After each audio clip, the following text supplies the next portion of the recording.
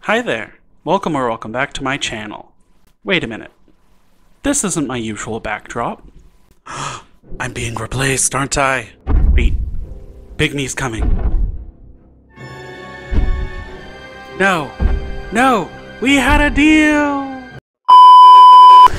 Hi there, welcome or welcome back to my channel. As you probably have noticed, Mini-Me has been removed as the spokesperson for my channel. Me and the council have decided that I want to do my new intros because I got a brand new studio. So to christen my brand new studio, me and my friends over on Discord decided to do a candy themed collab. This time I'm partnering with InsaneLeeCreations, Lucía, Everything Eden, Shelby.K.G dolls, Stitchwyck Creations, and DollyAnna. For my partner, I got Everything Eden. Thank you so much for the box. Let's open it up and see what I got. So again, I want to start with saying thank you so much, Eden, for this box. It was absolutely delightful to open it. And I do want to apologize for the shakiness of the camera. My setup wasn't the best at this point because I was actually just working out of my room. And here's a letter from her, which was really cute and actually explained what the weird jars that I got out of the box were. They were actually the dry ingredients for some cookies. She also sent this tulle, this rainbow fabric, some cabochons and other knickknacks, some yarn, some chocolate chips, which threw me off at first, and then these weird fluffy packages. And this is actually how she packaged her mason jars, which was actually a great way to package it because none of them broke. They all came through perfectly. It was really hard to actually open them, which is why I'm definitely struggling on screen right now. But I really love the little bow she added, the fabric. I'm so excited to make these cookies. I'm probably going to make them sometime later today, or tomorrow, or this weekend. Thank you so much, Eden. I'm so excited to make these cookies and everything, and all of the doll supplies. Sorry if anything's missing. I technically unboxed it before I filmed this. I'm so excited to make the doll who has already been made. She's sitting over there, but I am so excited to show you the process of how she came to be. So to make this custom, I decided to use a Gen 2 Cleo head with a Catrine DeMew body. So first, we're going to cut off all of her hair. Now, once she has a lovely buzz cut, we're going to clean up our workspace because cleanliness is the best thing to do. And then we're going to take a flathead screwdriver and scrape the inside of her scalp. This makes picking out all of the extra hair so much easier. Now, once she's all nice and clean, we're actually going to take her outside and we're actually going to spray paint her white because I want this doll to be a Jawbreaker. Now, once she is spray painted white, I decided to sketch an eye off camera onto a piece of paper. I ended up not using that shape, but I kind of liked the look of it. And once she was spray painted, I did spray her down with Mr. Super Clear, but it had been raining all weekend, so my Mr. Super Clear did not want to work with me. So after I roughed in kind of a sketch of what I wanted, I quickly moved over to acrylic paint. As you can see, I'm using black here, which is a big no-no on a white face, but it's only coming out light gray because, of course, the sealant wasn't working.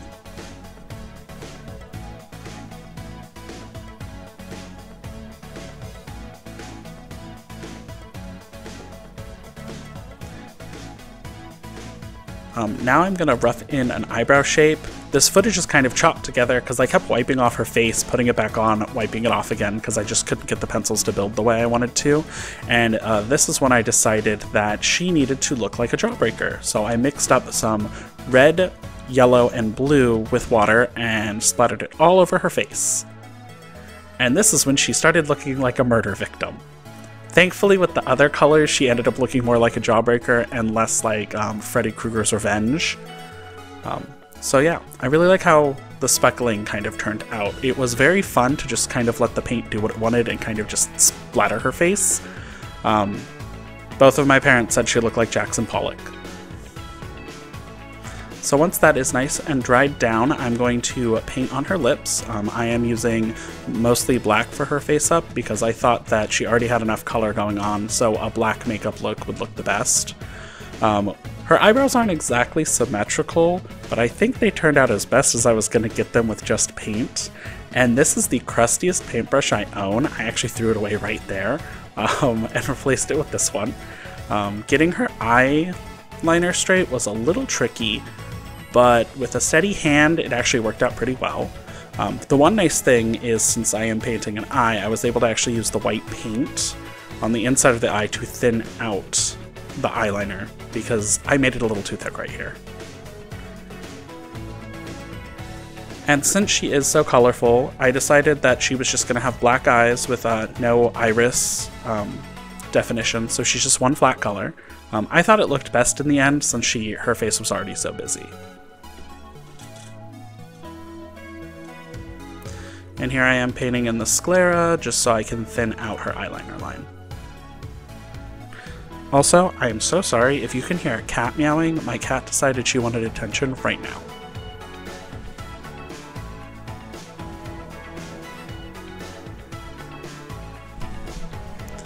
Okay, and then once you get the eye whites all set where you want, I am going back over the eyeliner with some black just so it's a little thicker, and I am adding in a nice little wing.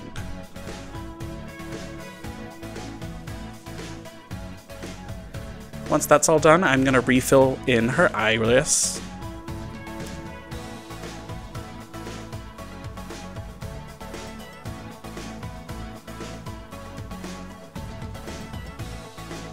Now, it may look like I'm doing a lot of very fast, erratic strokes, but this is actually sped up like 5 times, so I'm actually really slow and careful. So if you're ever using acrylic paint on a doll, always be really slow, or you risk messing her up really quickly.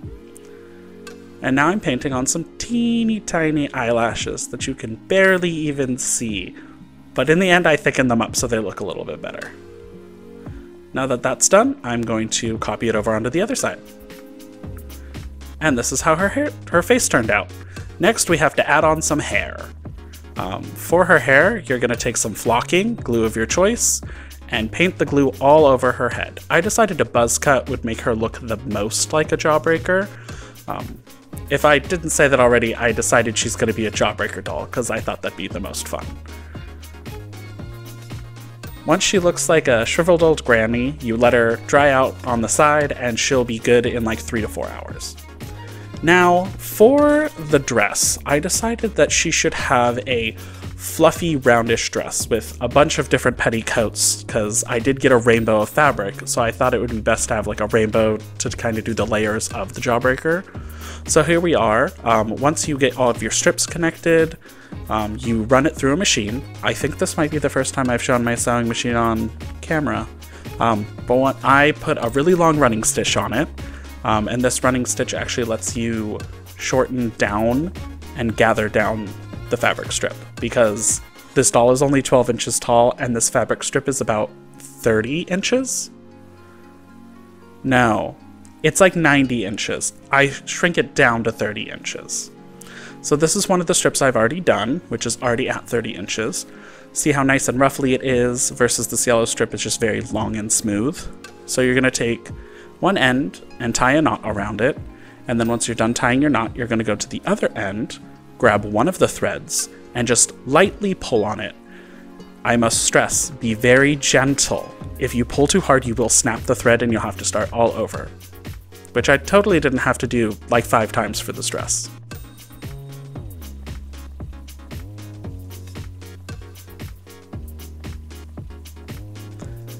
Now once you get it gathered down to the length that you want it, I measured it against the green. It turns out that I didn't gather it down enough, so I actually have to break the knot that I made, tighten it some more, and then retie the final knot.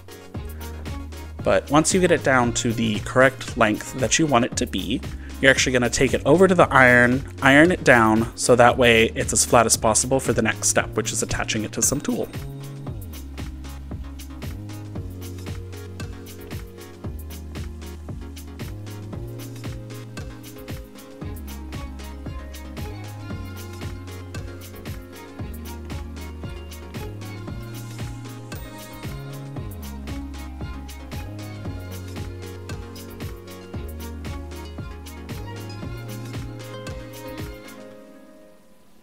Okay. Once it's all nice and ironed out, you're going to take your length of tulle.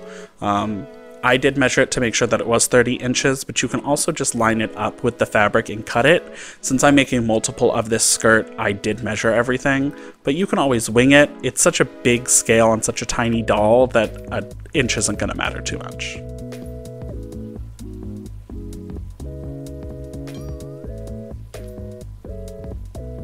Now, to make sure that the tulle was straight, I actually folded it in half and then cut along that fold. It gives the best straight edge, but it's not really necessary. It's kind of an extra step. Now go ahead and pin on your ruffle, and then you're gonna feed it through the sewing machine twice actually. So the first time here is the ruffle is facing upwards, and then once you're done with this, you fold the ruffle facing downwards and top stitch it down. That way there's 2 lines of stitching holding the ruffle in place, and also it holds it and makes it look nice.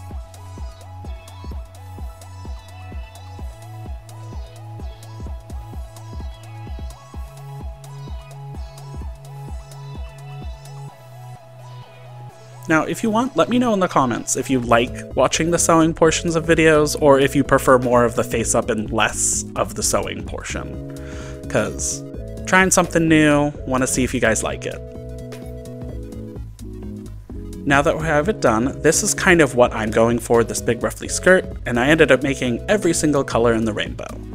Now I am putting it in rainbow order, because who would I be if I didn't make it rainbow? And then I did pin along a portion of it to make sure that all the layers were as even as possible. And this is kind of what the underskirt will end up looking like. So colorful.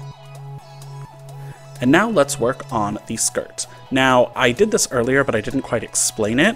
If you're working with a cotton fabric or a fabric that does not have any stretch, you can actually rip it along the grain line. So what you do is you just measure how long you want, cut a little piece, and then pull it apart. It sounds horrendous, but it works really well. So this is actually going to be for her overskirt. I am including this nice cute little white lace that I was given by Eden, and this is how the skirt kind of turned out. Now I am going to make it a little shorter because it's, as you can see, pretty much the length of the whole doll. So I'm going to put it on the doll, measure it out. It turns out to be like 4.5 inches, which was almost the perfect length. And then I'm doing the same thing where I'm going to cut a little bit of it and just pull it apart.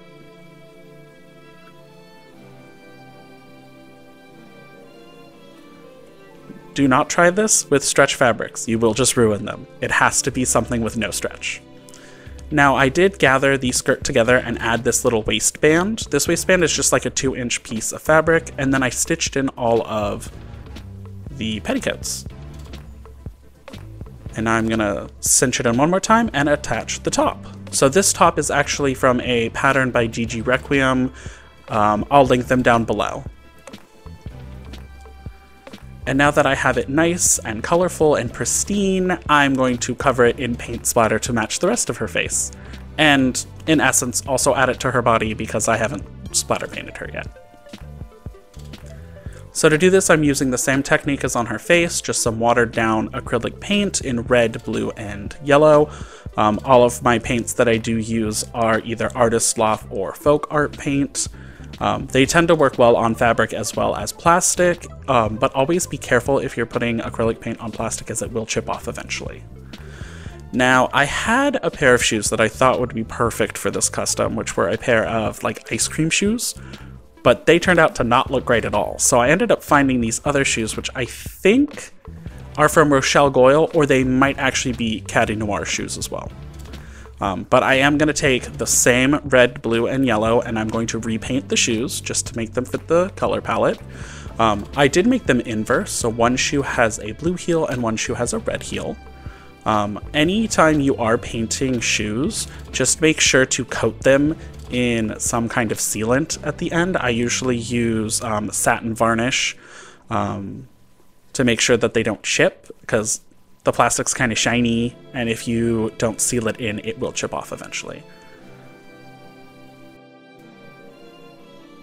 And now that her shoes are almost done, let's go ahead and take a look at how she turned out.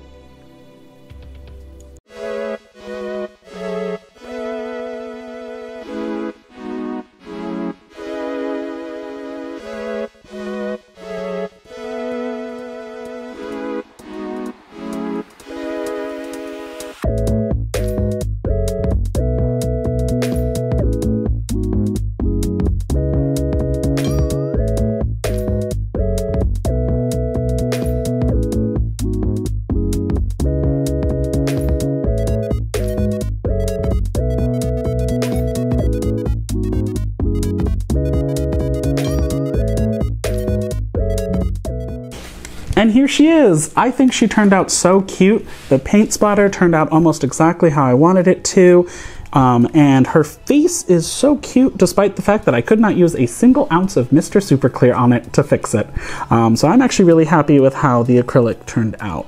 And I think for a name, I'm gonna go with Maxilla.